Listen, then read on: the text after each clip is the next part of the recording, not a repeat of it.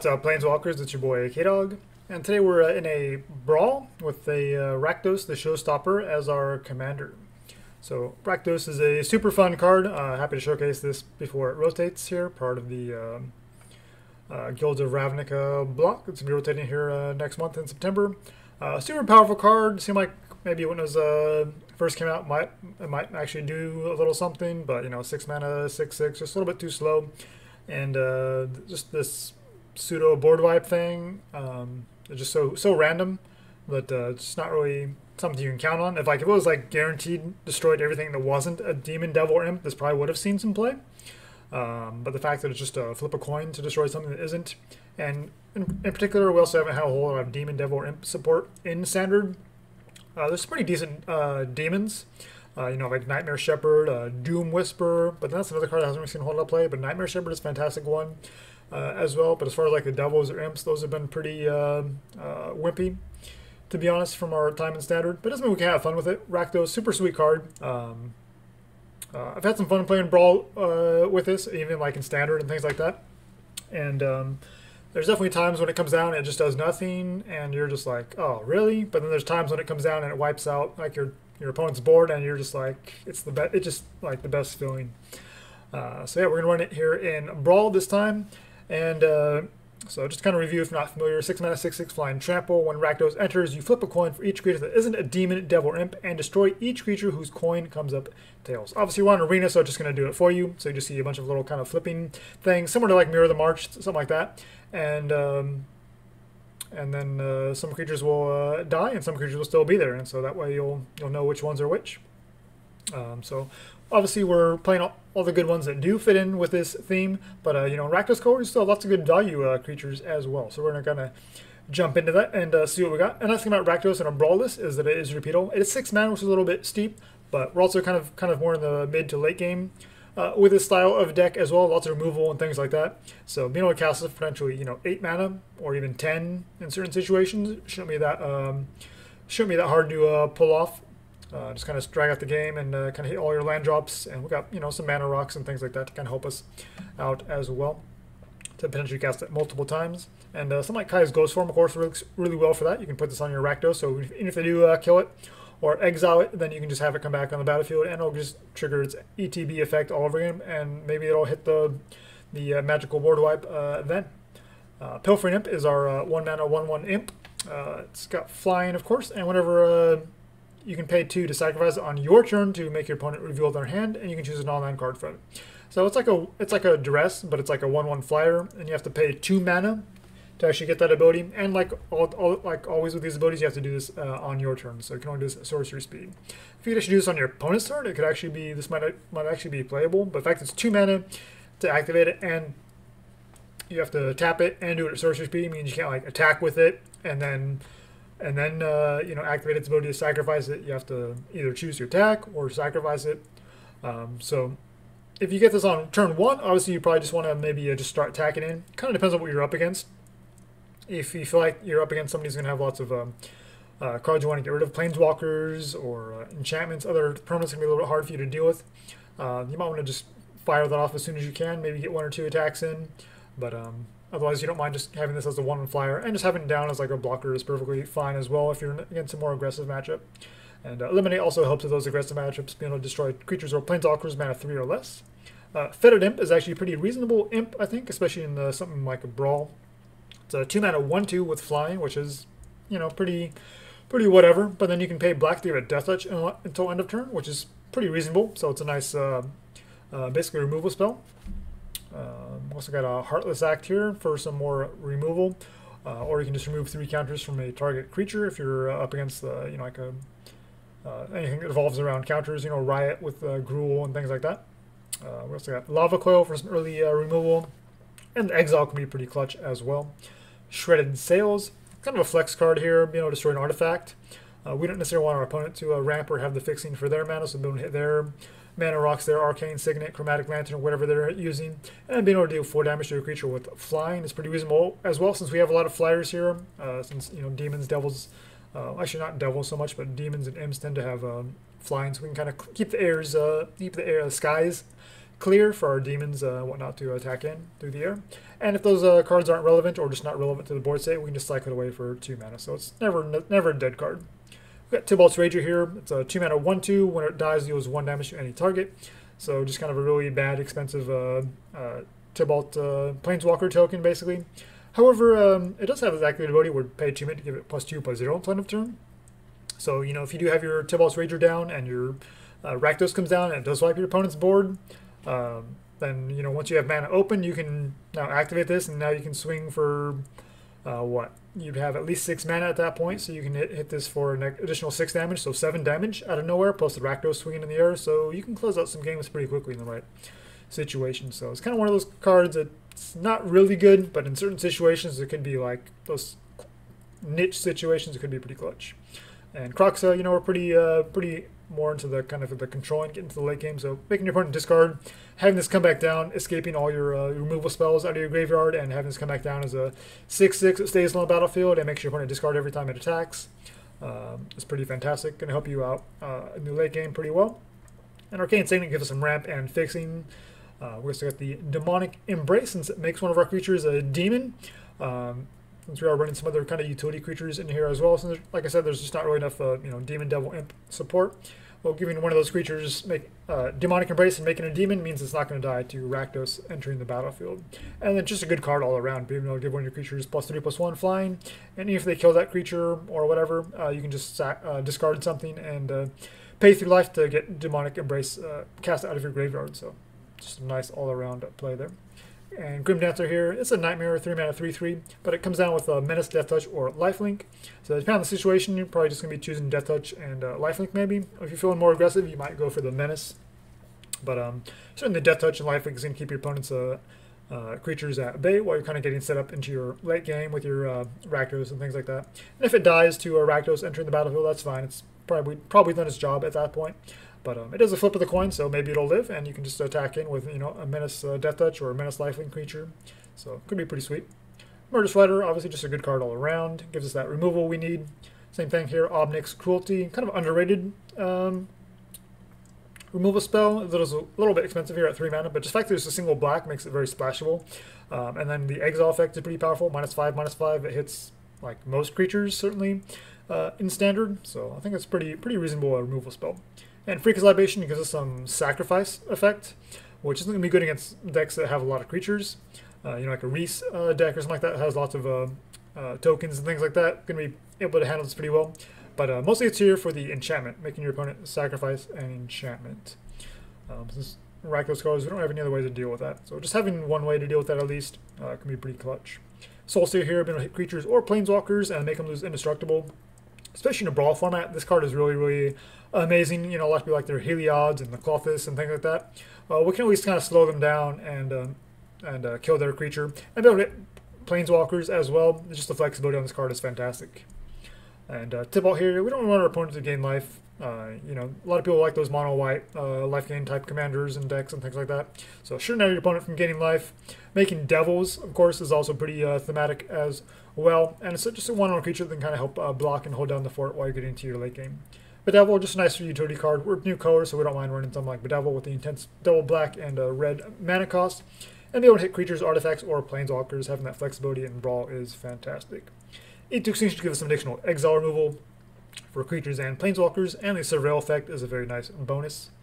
Erebus, we have lots of, you know, black in our devotion. You know, we have the Grim Dancer with double black, we have the Demonic Embrace, which is double black, and things like that. So certainly, even though we're kind of mixing creatures with a lot of removal spells, we should still be able to get to 5 devotion pretty reasonably.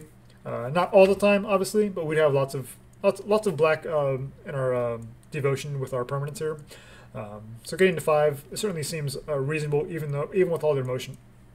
Even with all the removal we're running, is what I'm trying to say. And whenever a creature you control does die, we get to pay 2 life and draw a card. So, you know, if Rakdos comes down and kills a couple of our creatures that weren't the appropriate creature types, well, we can just pay the life and draw a couple cards and help us kind of dig for some more removal and help us close out games or whatever we need.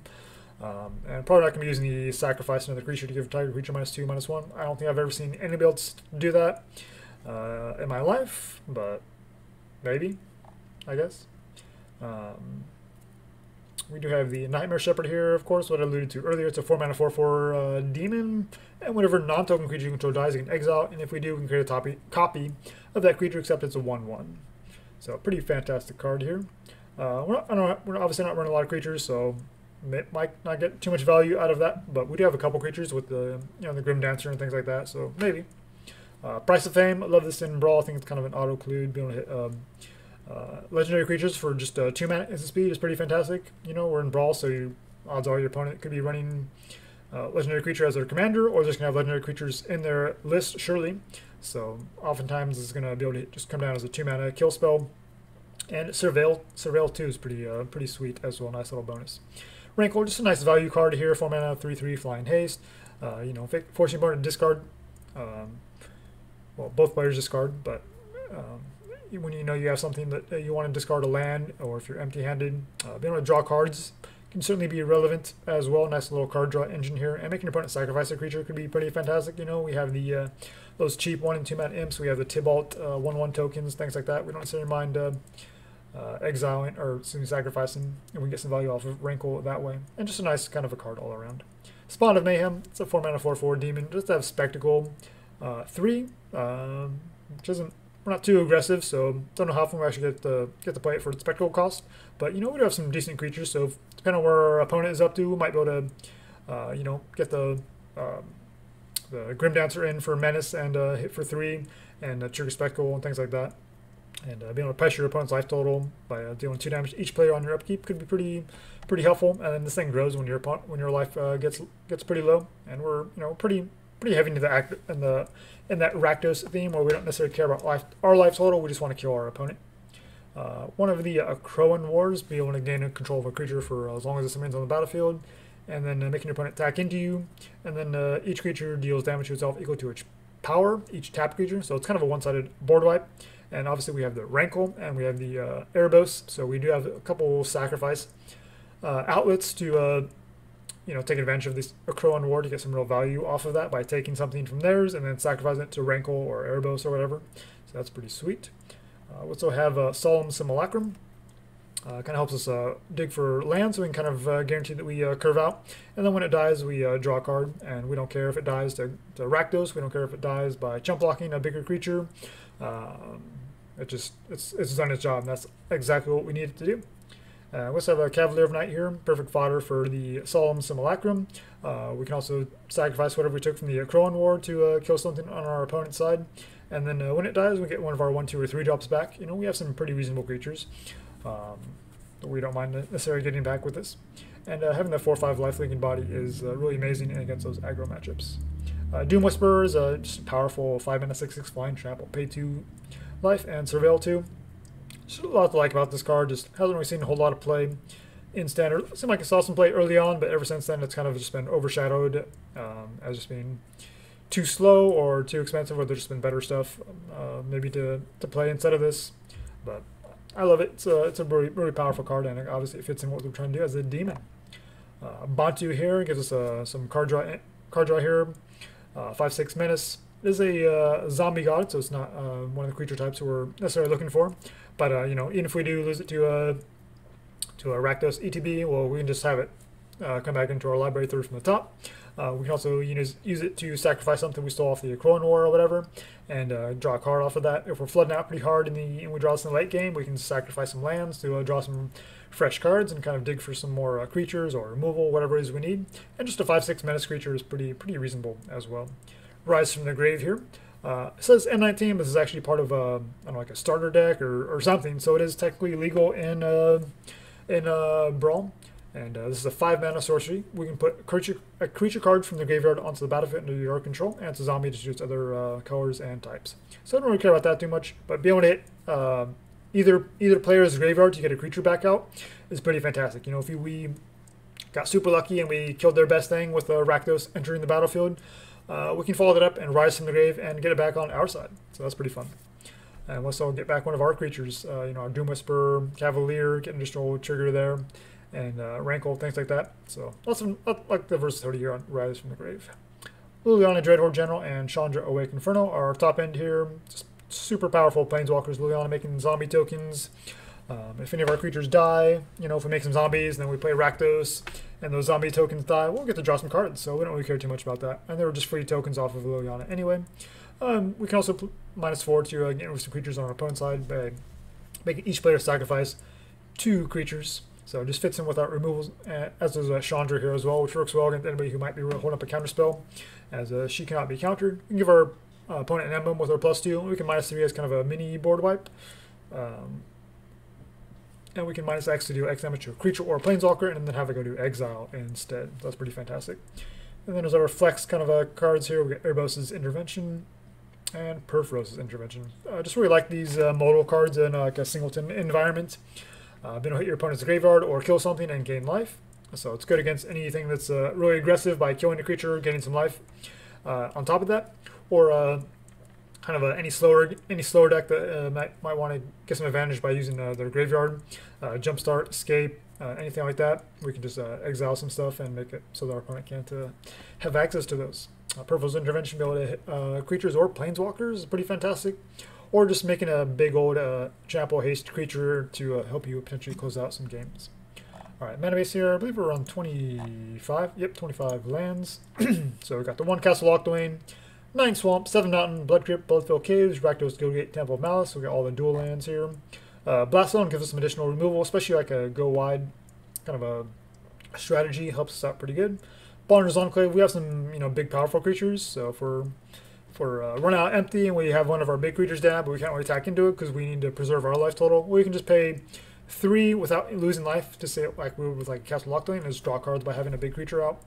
We also have Command Tower, of course, is a must for a multicolored deck, and Fabled Passage as well. Alright, that's the deck. We'll jump into some matches. See ya. Alright, up against Kethis.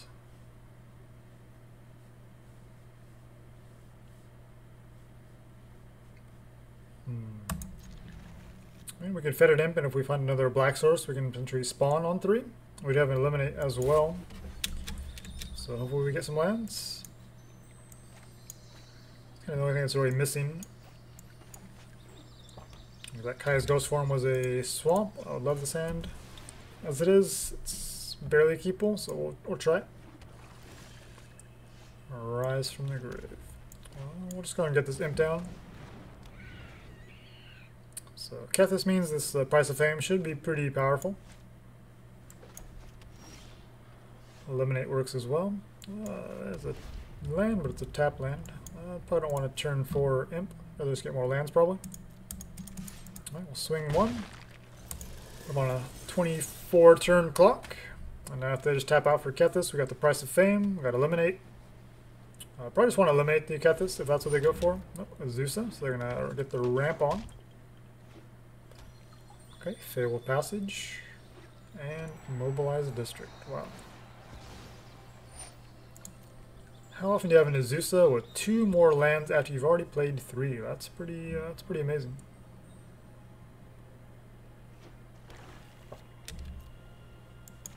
Well, let's eliminate the Azusa. They've already got their value, but let's get the creature off the board, I guess. Doom Whisperer. I guess we'll tap out here, play our Spawn. So that's kind of where the Spawn can come into play against these kind of slower decks. We were just looking for lands at this point. Opponent did ramp up pretty good thanks to that Azusa, basically acting like a Cultivate. But hopefully they just play Kethis and we can just kill it. Well, they give us a land. Actually, we will take that. Pretty much leaning towards black, so we'll grab a swamp. We're going to have 2 red sources out. Another land, and we can just Doom Whisper. A Mobilize District, but that taps them out, so they don't actually get to do anything. That's hilarious. What they say, reading the card explains the card. We could still dare Azusa, but we don't have any value. We could Rise from Grave our Spawn, but we'll just get this Doom Whisper down.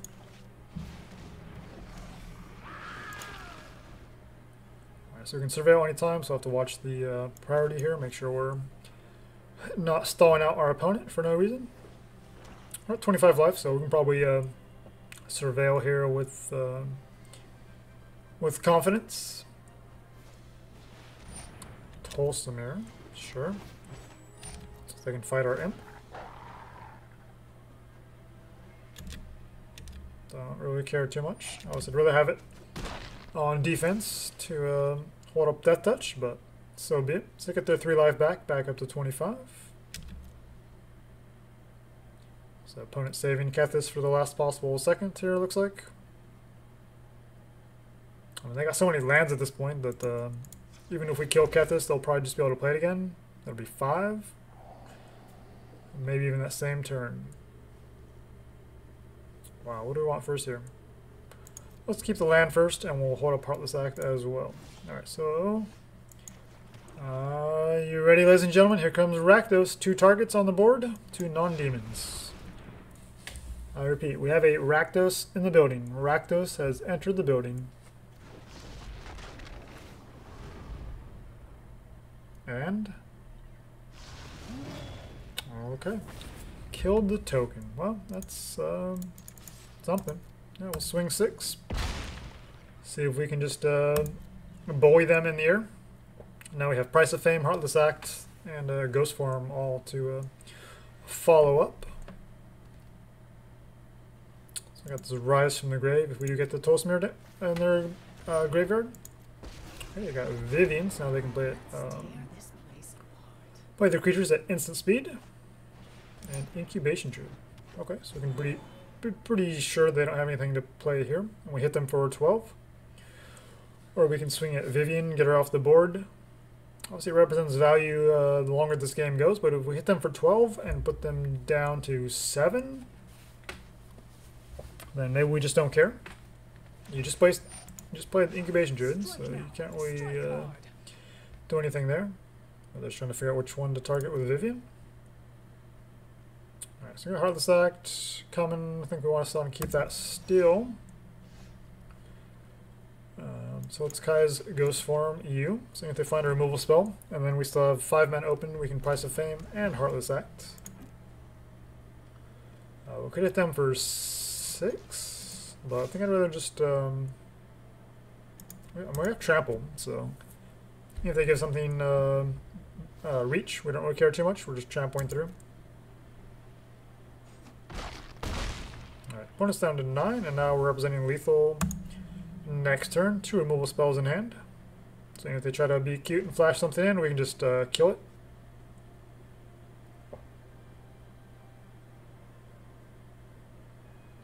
So Vivian can minus, and we do not get to see what they hit. Tear it down. Kind of a curious inclusion. You have to run a lot of creatures with Vivian, but there's only so many legendaries, I would imagine, to run with Kethis. So I'd imagine her whiff rate is reasonably high. I know I played Vivian and tried out some Vivians in some different decks, and there were times when I just didn't find any creatures with those 3. You still get to choose one, but you just can't actually cast it because it's not a creature.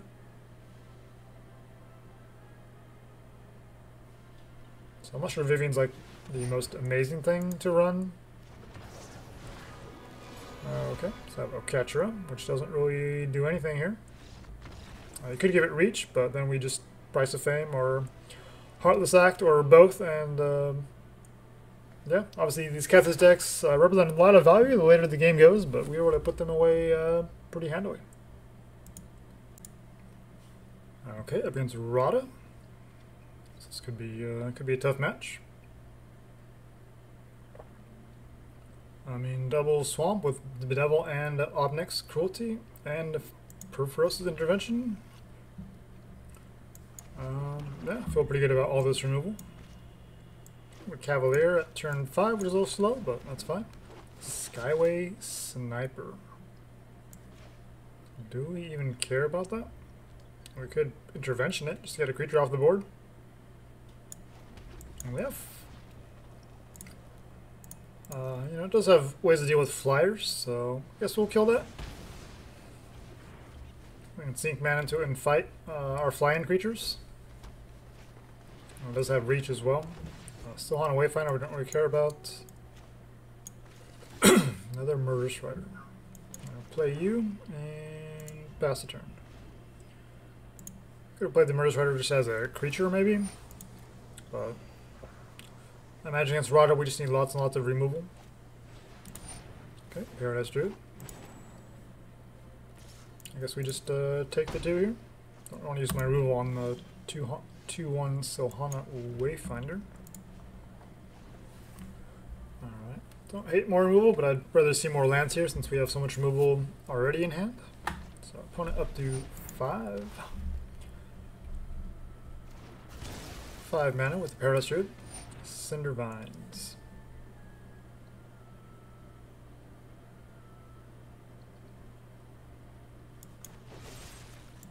I think we get the Paradise Druid off before we take damage from Cinder Vines. Could go after the Zertal, but I think the Druid kind of represents a little bit too much value for them. Alright, we're up to 5. We don't have any creatures to sacrifice. We could Murderous Rider and then play that down to sacrifice.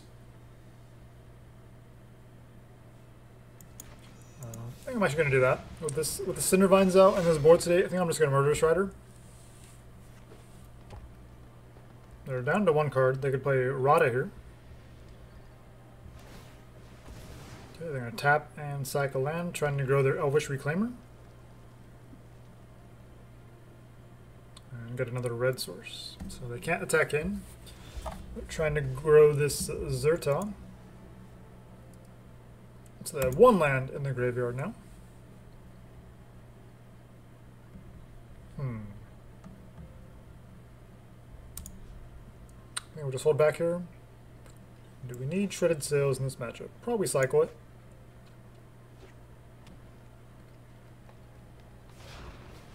Alright, there goes Rada. And there's going to Elvish Reclaimer, get some more red sources here.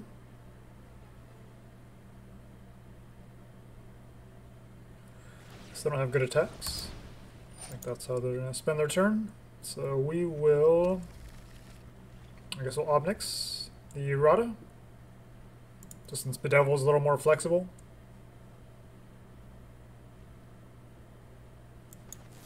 I play you, so we take some damage from the Cinder Vines, so be it.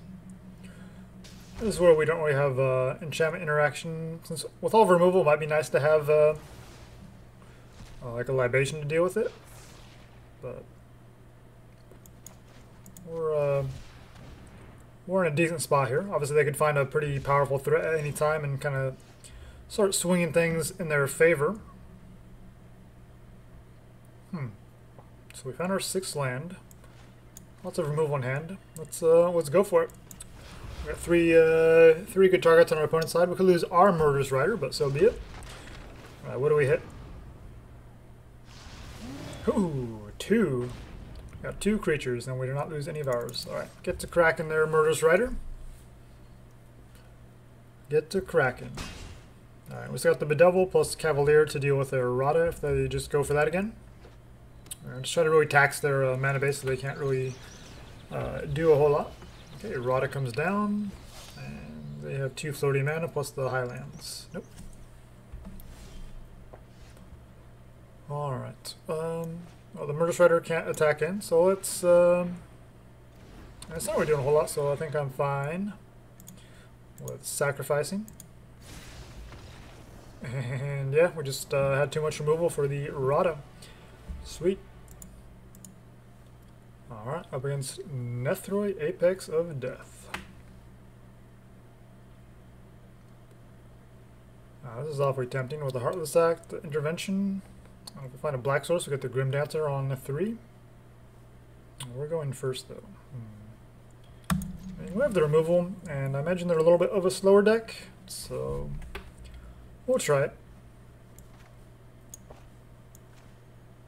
So we have the 2 early removal spells to kind of hold down the fort while we kind of dig for what we need.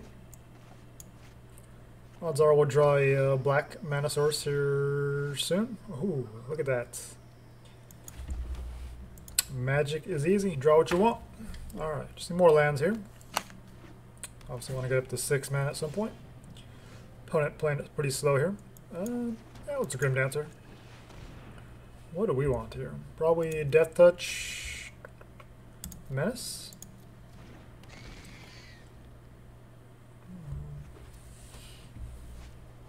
What I think is really too relevant. Alright, we can Intervention, we can Embrace, or we can Heartless Act. So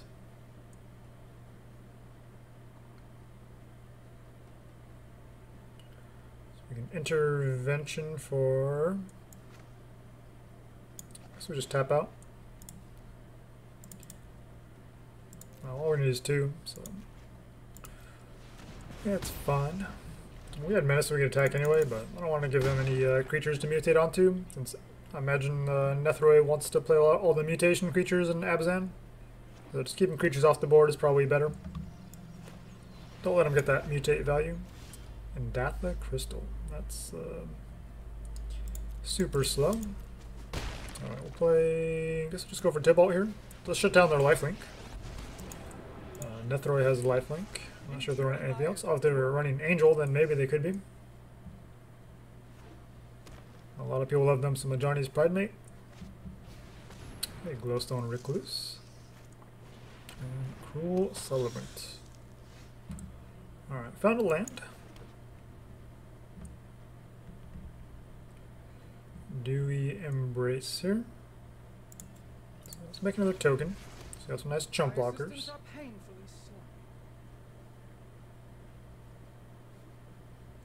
Alright, let's attack and see if they want to double block, because it has Menace. If they do, then we Heartless Act, and they do not. Alright, so we'll just hold up Heartless Act and see what they go for here. Heliod. It's a curious inclusion. It's very hard to get to White Devotion. See if they want to attack in here. Obviously they don't like our Tibalt. Alright, so we'll block the Celebrants. And Heartless Act the Glowstone.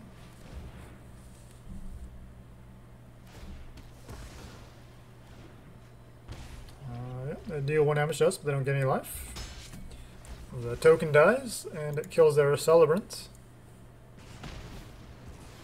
And they have no board, and we have a decent board with Cavalier, or Rakdos, or anything we want to. We could Rise from the Grave their Angel Vitality.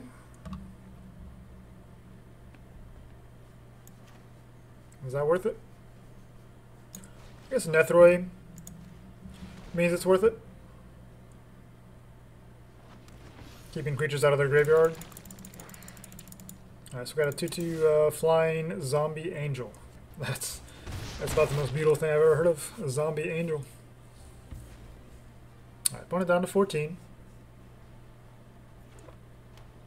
2 cards in hand, plus their commander. We're still looking for our 6th land to get Rakdos down, but on empty board, not too amazing. Cavern Whisper is a 4/4 menace. Arcane Signet. So we play you, we have 4 mana open. That is tempting. But I think we just need to keep them off of mutations at all costs, so we will blow up this Cavern Whisperer.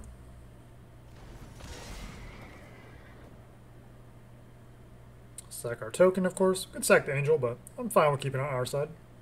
Especially with the Cavalier lifelinking creature down, that's represents a lot of value for the Angel.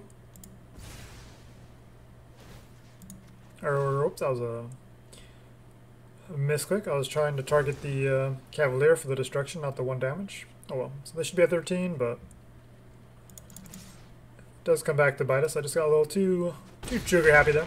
That's fine. They're down to 9. They have hardly anything going on their side. Probably just hold up Bedevil here. So next turn we can Signet. And we still have 3 mana open to Bedevil.